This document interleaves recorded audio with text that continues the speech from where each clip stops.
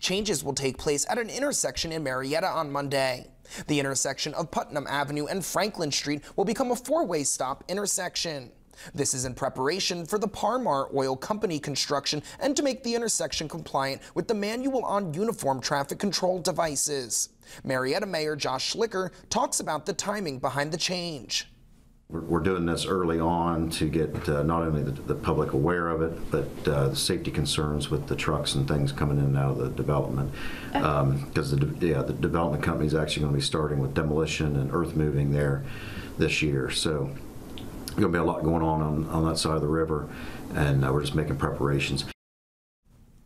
Crews will work on Monday to complete the changes and officially turn the intersection into a four-way stop.